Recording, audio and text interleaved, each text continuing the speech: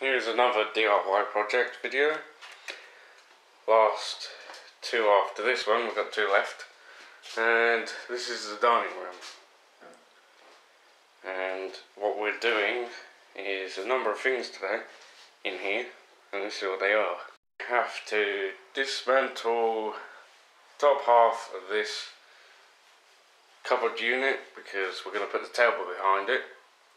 We're going to put that up in the attic, but take it all apart and put it up in the attic. This table is going to go behind it, like I said, so it gives us a lot of space to work with. We're going to be replacing the lights.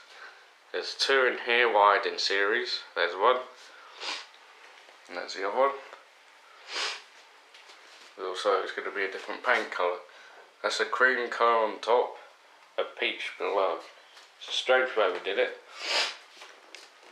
We're also going to be topping up the varnish in here as well, because it's also going a bit naff, needs a top up.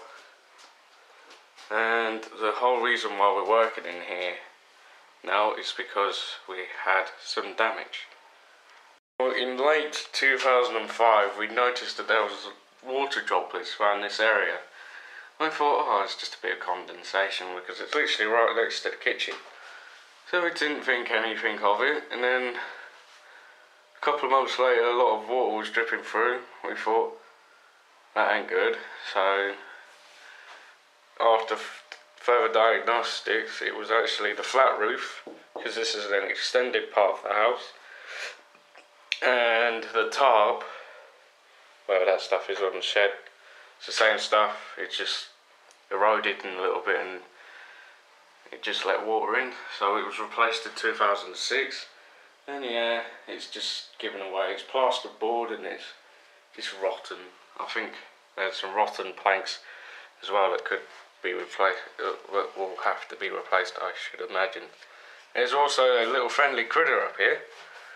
It's a dead mouse. It's probably about here, because it stinked around that area for a little bit, but it doesn't anymore. We also want to save the coving, but it does look a little bit screwed in some places. There and there. I could just pull that off. I'm not going to do that yet. So that's going to be replaced today. Well, I'm going to take it all down. It's only held in by nails. And we are going to do quite a lot of work. So I'll keep you updated through pictures, because the videos right now are hard to upload because we're having internet connection errors and stuff. So thanks for watching. Stay tuned for updates.